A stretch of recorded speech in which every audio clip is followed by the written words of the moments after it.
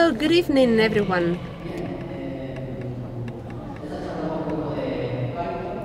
So this presentation is about Python, Darknets, and I'm going to share with you research that I did. I will show you proof of concepts that I developed for other systems and what I did in terms of retrieving information automatically about hidden services in Tor.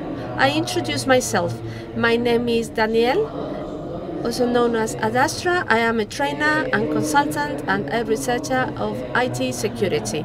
I've been managing and running the blog thehackerway.com for a few years now, and I always say this because this is part of my lifestyle, the way I see life.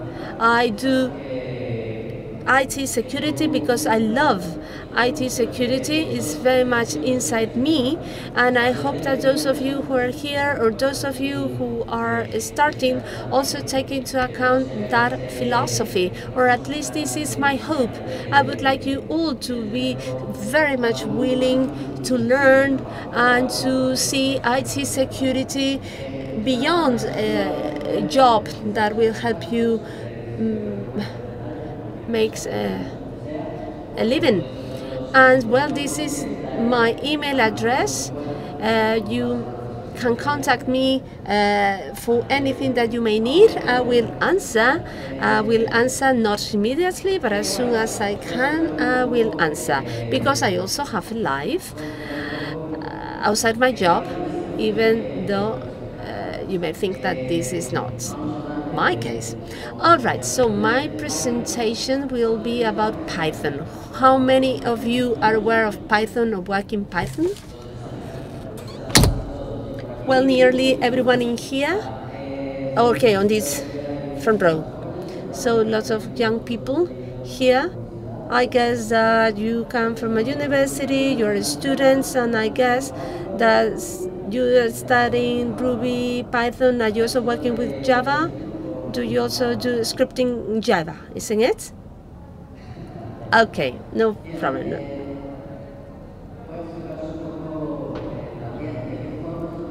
I will also tell you how you can disclose hidden services in the deep way that may have malicious content, that is to say, illegal content, and how we can extract information from these spaces.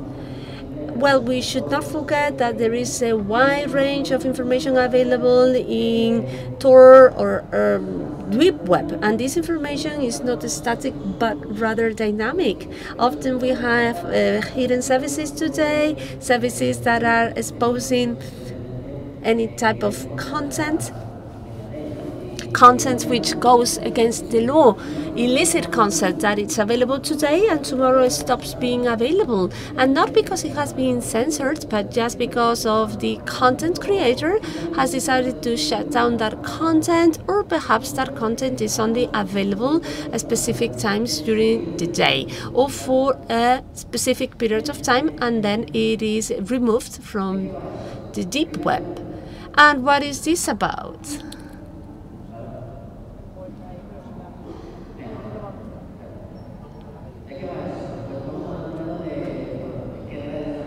First of all, we will talk about anonymous webs that are available in the market. Then, what are the anonymity solutions that are available? Probably the ones that you have heard of, Tor and others. Well, there are very many others than Freenet, Descent, Riffle, or Tor. However, these are the ones that are most frequently used for all types of activities, not only for criminal activities, but also for other activities for which these solutions have been created initially. As I say, often Tor is associated with child pornography, selling of arms, and forging of documents, passports. So this is what we most often hear about this Tor and others, but these solutions, Tor, Freenet, Descent, have been thought or are thought so that some of the content in it is not censored, is not forbidden, especially in those countries where there are strong restrictions to access the internet. With this, I'm referring to countries such as China, where there are limitations in terms of accessing some services or expressing some opinions. So in these cases, we have solutions such as Tor allowing you to go out there, to go outside, and to access that content that otherwise you would not have access in this type of environment. So this is the type of solutions that these solutions have been created for that. We should not overlook, we should not forget that Tor, Freenet, Descent, and others have been created to preserve privacy and anonymity of people. They were not originally created as a platform to commit criminal activities, despite their also being used for criminal activities. So we have others such as Riffle and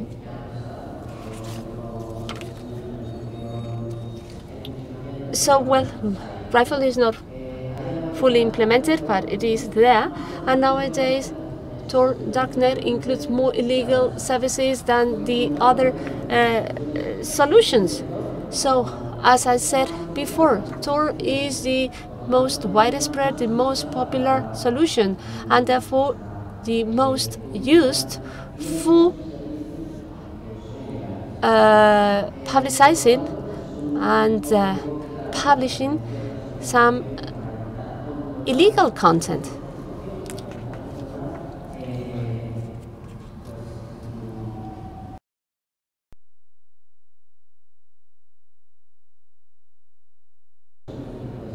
Well, we also find malicious content in these solutions. About Tor and all these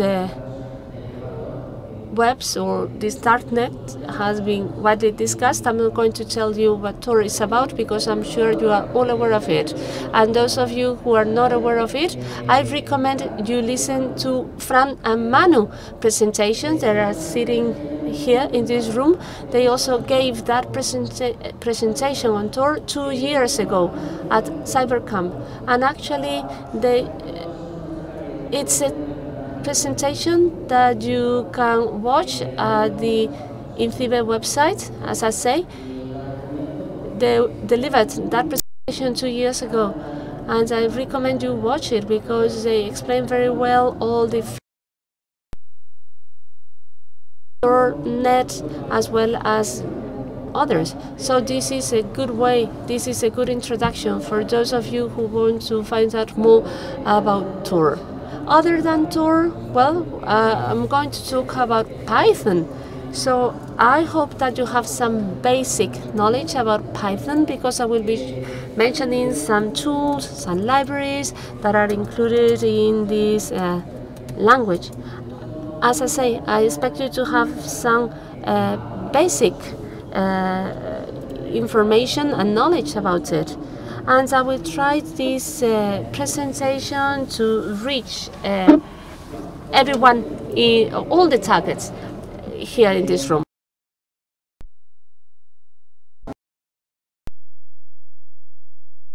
Services in Tor. What is that?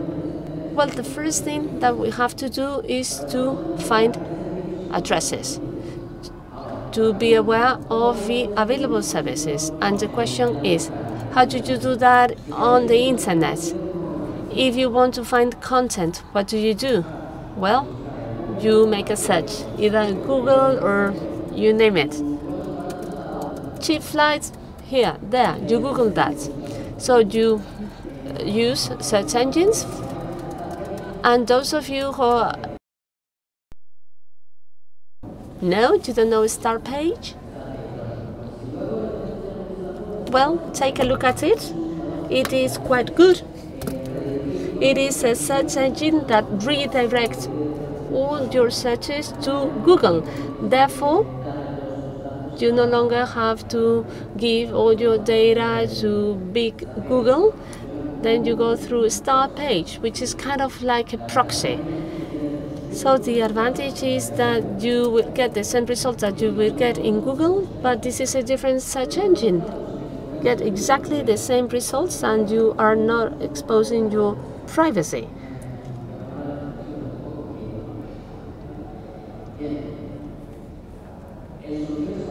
So in solutions such as Tours, we find exactly the same thing. Lots of search engines, lots of indexing pages with onion addresses that help us to find addresses, to find content that may have illegal content in them.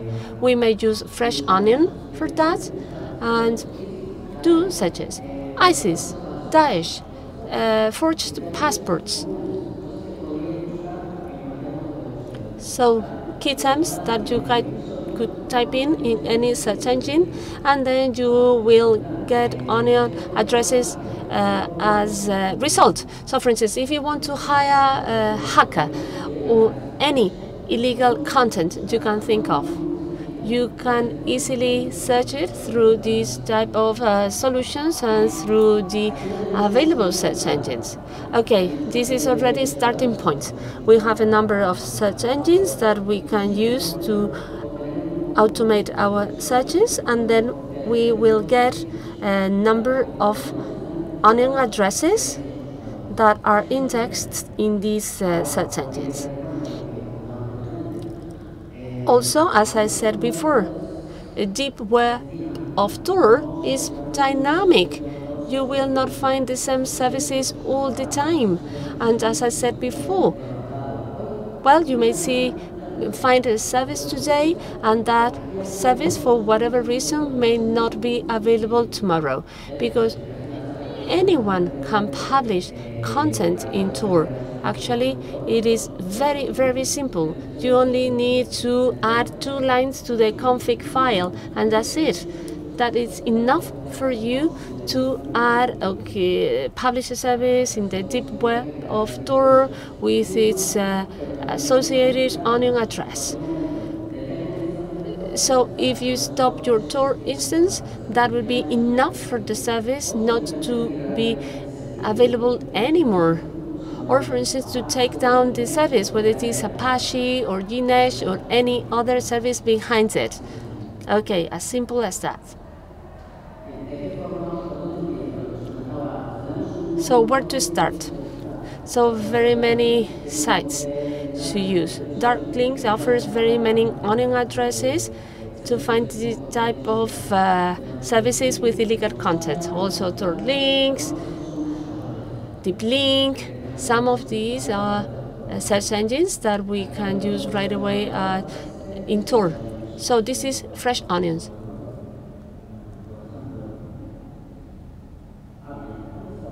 Amia is quite good, quite cool. It's a good search engine. It's often quite updated. Well, fresh onions or Amia.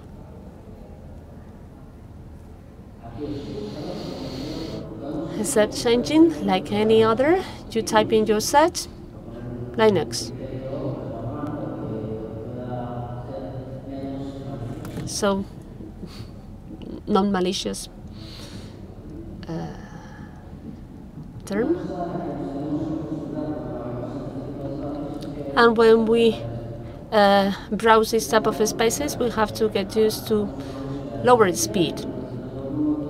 So this is everything that we get as a result. These are onion addresses that match our search.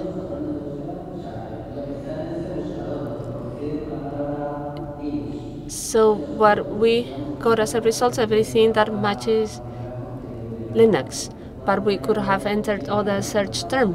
For instance, I don't know, passport or Daesh or ISIS. Are you getting me? And now we will be having a number of onion addresses to analyze later on. Well, doing that manually doesn't really make sense, because we may get hundreds of results, and sometimes thousands of results. So it doesn't really make sense to do that manually. You just don't want to go one by one to check whether they are available or not, whether they have the content that you are looking for. You, as I say, you can automate that through scripting, as I will be showing you. This is a very practical presentation. I have some videos here just in case I need them, but because this tool connection is running very well, I will do everything live.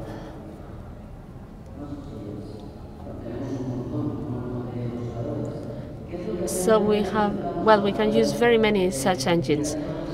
So what do we need to interact with these sites in a programmatic manner? Well, we only need to know the HTML structure of the websites.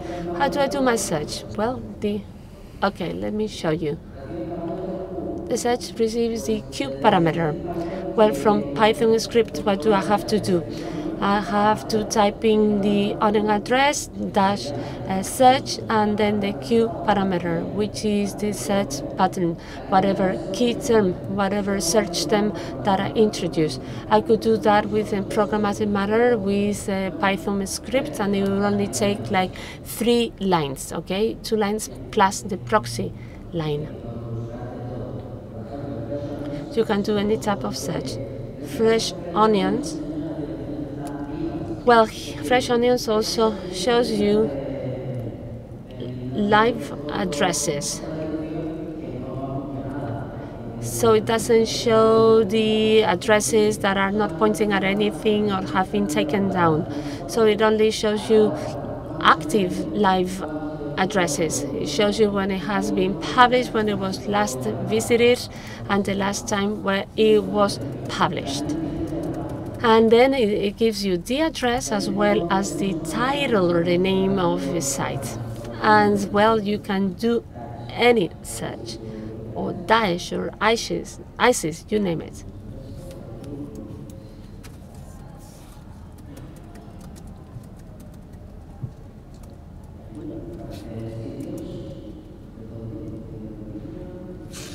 Cyber war.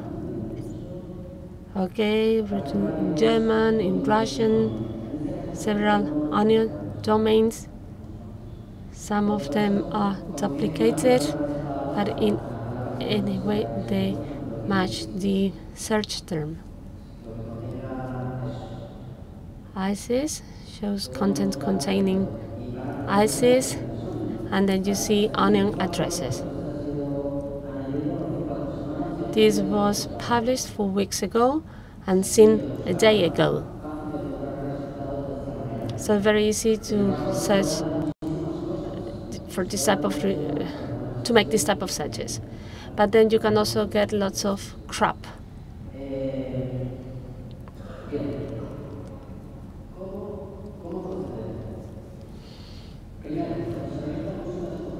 Okay, what to do now? When you do these type of searches and you come up to the services are data sources. Think about them as databases. So lots of information you can consult. What type of language are we using? We are not using SQL, but we are using HTTP requests. So here we are talking about HTTP hidden services, web servers. But in the deep web of Tor, you can get any type of service as long as they support HTTP protocol. We will be focusing on HTTP, which is the most common web services. Therefore, we want to consult these databases and then to check that the addresses that these databases return are published. For instance, if I type in ISIS for this specific search, then I get a number of onion addresses. Then I have to check that those onion addresses are returning anything to me, that is to say that they are live. So if I check these addresses or consult these addresses and then it tells me that it is down, it is of no use at all. So I'm interested in those services which are live. And well, those that are down, what could I use them for? Well, just for me to know that at a given point in time the address was live, and that it is not live anymore. So how do we resolve the issue of solving the problem in the Pythonic way? Have you ever heard about Pythonic libraries or Pythonic code? Only 3 of you? 4 or 5? Okay. So when we talk about solving a problem in the Pythonic way, we mean that Python has been designed so that things are solved easily, only through a few lines of code in the most straightforward manner possible. So when I develop something, when I create something, I like to focus on the problem, but not on the problems that I may get from the actual language. For instance, if you're working on Java, a very cool language, so you may come up with very many problems with the libraries. It is a quite complex language. However, you don't find so many problems in Python. In Python, we focus more on the problem, on solving the problem, and that is the objective. That is to say, solving things in a straightforward manner, so going right away to the problem. And this is what Python allows us to do. How to solve the problem like this? So, we consult databases, number of directories, number of search engines, key terms, any content we may be interested in, and then we make our consultations through HTTP requests. Second, applying patterns to our queries. So, search patterns. For instance, if we look for child porn or ISIS or passports, anything we may be interested in, then we filter those addresses. So we are only interested in those that are live, that are responding to our requests. So we are not interested in those addresses that take us nowhere, and you just don't want to open it and to say, well, it's not found. So we filter those out. Then queries against each of the active addresses and analysis of the response. We will analyze the addresses that we will find in a programmatic manner, and then we will analyze the response. And then what do we mean by response? Getting the HTTP code that the server returns to us and to analyze it. Simple. Well, very, very simple. We just get the return, the text of the response, which is just the ordinary HTTP code. We analyze it, and for instance, we check the labels and links pointing at other onion addresses, or using Bitcoin addresses, usernames, email addresses, telephone numbers, for instance, for Spain, or with Spanish country code, or for instance, landline numbers or mobile telephone numbers. All that could be done in very easy way. Then,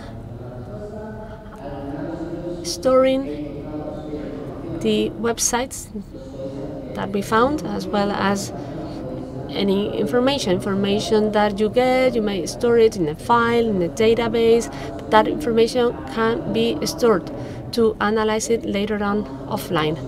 We are not going to be log on to the net all the time. We can also do the spidering for each of the services found. You know what a spidering is? Well, more people have raised their hands now. Good. So when we find a page or site, so we want to do scrapping. We just want to see all the links that is pointing us to discover more onion addresses related to that service. That will be the most interesting thing to do. That is to say, to get more other addresses from that. This is a simple algorithm, and then applying patterns dash expressions to detect illegal content. Any content that we are consulting, any HTTP address that we analyze, we apply a regular expression to it to extract email addresses from that onion address, or as I said before, well, Bitcoin addresses, whatever you can think of, credit cards. These are just patterns, regular expressions that you find in through Stack Overflow or through any other place you can think of on the internet. And last, we isolate the services that match with these patterns. So we have onion addresses with interesting content and feeding with specific patterns. So credit cards or any type of numbers, landlines, mobile numbers, this is what we are looking for. And now each of these steps, how do we do it? Well, we do that through in Python. Checking database, we need Tor to be up with the proxy socks in order to use it. Then we have request socks or socks by. These are libraries in Python. It's requests familiar to you, those of you who have worked with Python. Requests for 99% of you is a library in order to create HTTP clients. We say import request dot whatever the method you want to use and the address you want to point to. After release 2.10 of request, we can implement different things. Then our Python script imports request to specify the proxy socks that it's up in the local machine, and then we launch the script with request, and we say request.get onion address proxies and the list of proxies, which we do one towards as proxy. And with this, we can check the data source, which are search engines themselves doing HTTP requests through a library. It's very simple. It's 3 lines. Then it gets more complicated. Applying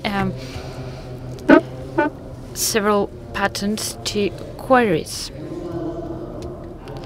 We have 8 search engines. Some of them receive patterns, the word we want to search for, on their URL.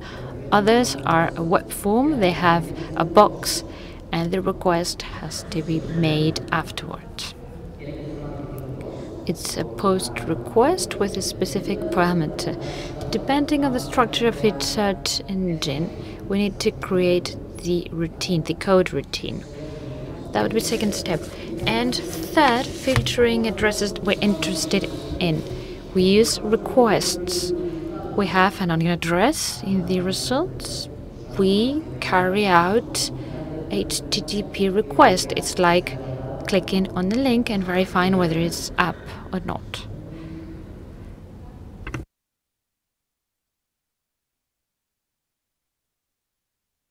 Espero que se vea bien. Fijaros, este es un script muy sencillo que... This is a very simple script for the first checks. We use requests. We import the proxy socks specification, a Tor instance that has to be up, in this case, in my machine. So I did it in no time.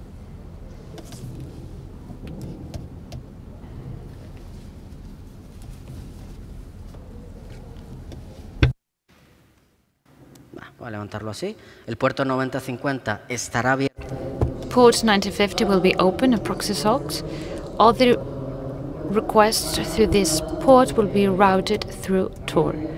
They will go directly to Tor. What do we have here? We have a series of proxies. Wonderful. It's a dictionary in Python. And what do we do next? The simplest thing of them all. We create a function called search under dir. Dir is another search engine that we check.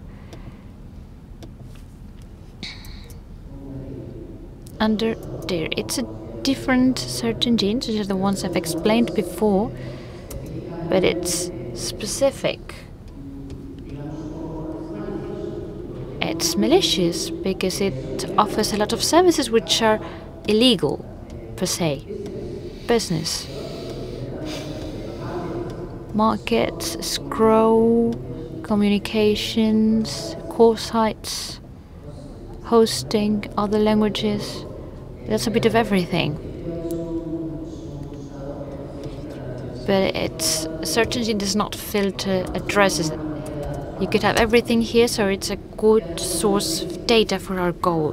What do we do with our script? We send the onion address, and when we carry out a search, for example, passports, under there,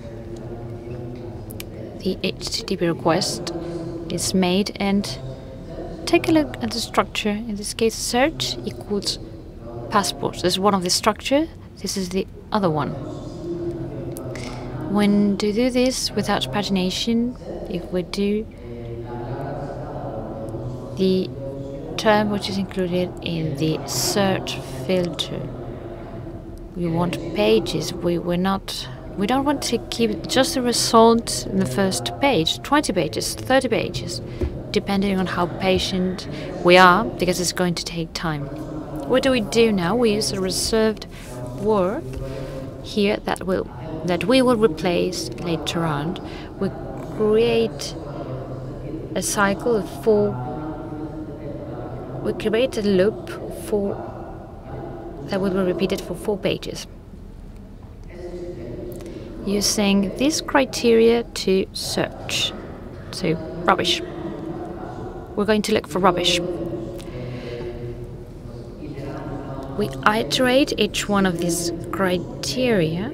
We replace criteria wildcard, this text string, with any of these criteria. When concatenated with the address to search, we carry out a request. This is very simple. This would be address to search. This would be the equivalent to this. And lastly, important, we need to specify where are going to go this HTTP request. It's very simple. We're using Python. It's a simple proof of concept. Python 3, POC1. This is going to take a while. But we can see here I'm checking this, and the only thing the script is doing this first proof of concept is designing the address I'm looking for and the code of response.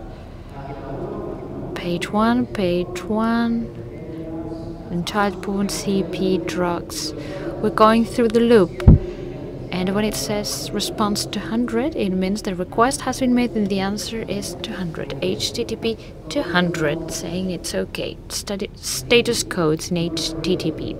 Simple. What we've done with our program is searching those criteria and going through 4 pages with a script in Python, which removing comments and things which are useless. It's just 20 lines, but taking something that would be 15. So that's a basic search engine. Next, proof of concept. Let's get deeper into the problem. First, we keep what we had before, and here we start with our crawling process. It gets a bit complicated, but not too much. So we continue with the same thing. We're using the same search engine, which is under there, and we say let's search for this criteria: violence-ISIS. We have to say that this was designed for activities developed by law enforcement. You don't usually do this, I think. But you should know it's not too complicated. what do we see here? We are requesting this to this onion address. We replace criteria wildcard by whatever thing you want to look for. And then before doing a request, we invoke this function. We create a queue. And in that queue, it's an LIFO queue. It's a stack, like a stack. Well, in the case it works the same way. Addresses are getting in, the last in is the first out. Simple. It's a recursive process. It's not yet, but it will be. We have a process in which we go through all the elements of the queue. And what do we do this for each of these iterations? It's an HTTP request for each onion address uncovered. And what do we do with each of these addresses? We try to extract the links. We search with entity or any other search engine you want. We say search for ISIS. It's going to show a series of onion addresses which include ISIS as a criteria. Then we click in each one of them using our program. We carry out our HTTP request against each one of these links for each of the pages we've said. In this case, 4 pages. We obtain responses. What is it of interest for us in these pages? Other links to other pages, so a spidering process or crawling processes. We invoke a function called getLinks, which has nothing, an empty list. The next proof of concept, we use more things. In this particular case, number 2, we do the same thing we did before with crawl. We carry out the crawling process, and then with getLinks we use a wonderful library called Beautiful Soup. Is it familiar to you? For those of you who put up your hand, you know that with Beautiful Soup we can analyze the structure of a website, whether it's HTML, XML or any other. Here we have Beautiful Soup, which does this wonderful thing, and with a couple of lines we can tell it to extract every link in an HTML code and store it in a list. It's wonderful because we have HTML code that we've previously checked and that most likely will include malicious content or illegal content. And out of this page we're going to extract all the links, all the tags with the attribute href links in this HTML structure. What are we interested in here? The onion address. We create a database, a series of onion addresses which are directly or indirectly linked to search patterns that we have included. We check that it is a valid address with this function. Is it a valid address? And here we use the validators package that Python has it. And I say please validate that this address is not taught to web or .onion, because we want everything before the point onion, the .onion, to check that it's a valid address, the minimum length of 16 or 56. Onion addresses have this length. Normal addresses used to have 16. New generation, which was launched last year, can have up to 56. We want to validate it, to check that it's a valid address, not just any silly text that may be included in HTML. And we extract plaintext.onion, so onion addressed. We return that, the onion address, and here below we say we're only interested in single addresses. We create a set, it's a collection in Python that says that every element included in it does not admit a duplicate. It's a list in Python, like a list, but every element included there are unique. You can't have duplicated addresses. They're not going to be duplicated. This is what we return. We're going to have a lot of links. There, and we will go through them here. Here we get the links, we go through them, they're dynamically included in the queue.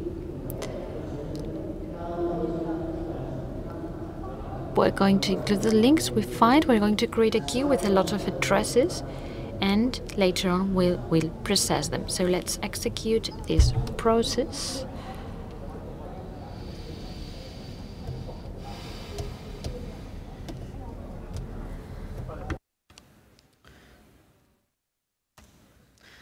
Esto puede tardar un buen rato. This can take a while. Well, this is just a proof of concept. As I said at the beginning, this type of tools, these proof of concepts, are just extraction from other projects in which I've worked with some of my clients. They're not usually executed in this way. They're usually executed in servers with a more solid server infrastructure. It's not enough by just launching the script. You need to put this into Echeverri, which is a programmed task to be launched once in a while, and it will take the time it needs. It's a process that can take quite a lot of time. This is the process. It's looking for child port page 1, and it's starting to extract all these onion addresses. For example, here, this one is interesting. When it shows this type of failure, it shows that the service was up at some point, but it's not up anymore. It's a typical case in which the service at some point was available, that onion address was registered in under it, but it's not anymore. Host unreachable. The crawling process continues until we stop it.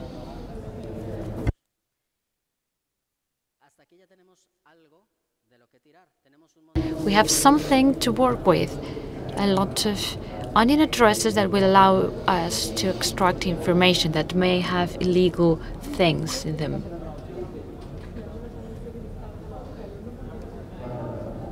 I'll launch it again. I prefer some other thing.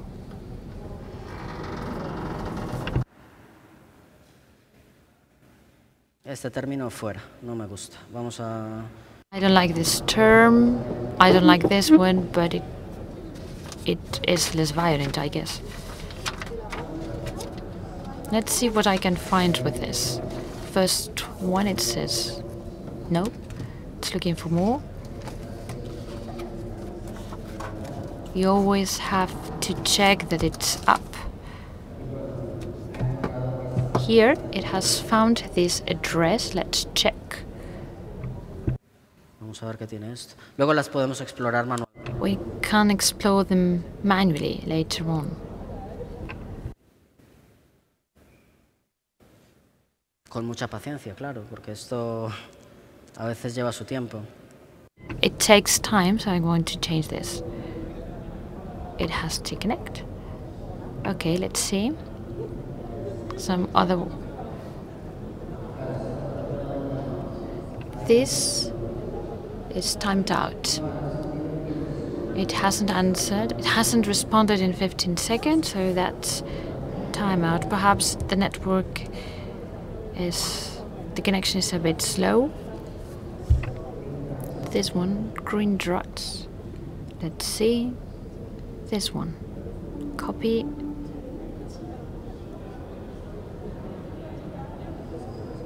Let's see.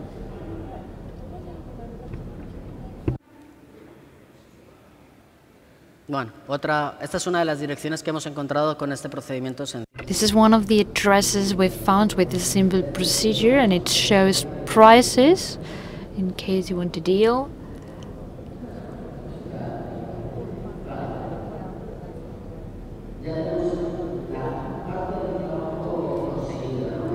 So we've obtained part of the results.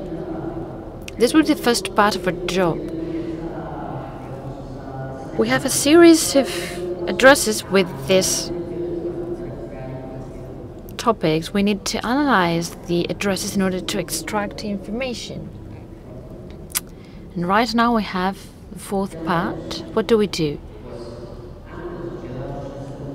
Before we stopped here, just crawling process and including every onion address in a queue.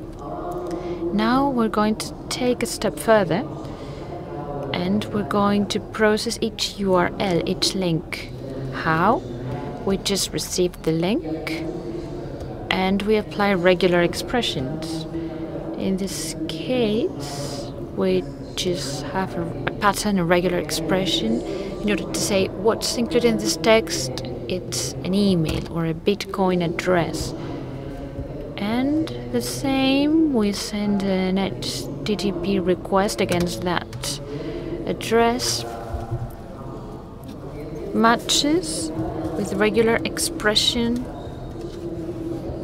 given the content we're giving. This contains HTML code of the website we've just found. If there's a coincidence, we print it on our screen. Match, match. And there are no matches, no matches.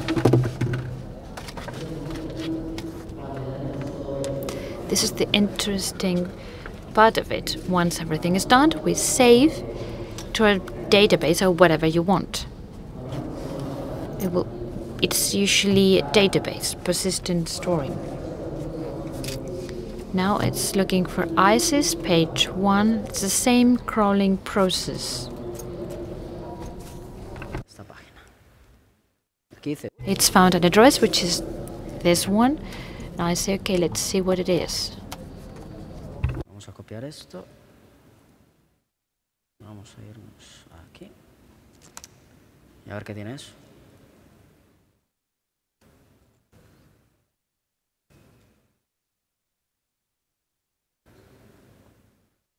Bueno. Aquí habría que analizar qué tiene esto. Now we should analyze the content of this internally, but it has found an ISIS button in this page, so there should be something here. These are threads, so there should be something related to it. This was timed out. It analyzes connections, and if it finds matches, it says match or no match. It finds patterns for email address or Bitcoin addresses. In this specific case, but we could use regular expressions for credit cards. You have to be creative here. Anything you want to extract.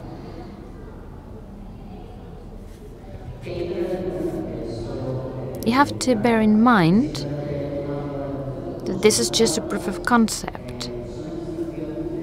These are extracts from tools I've created for clients.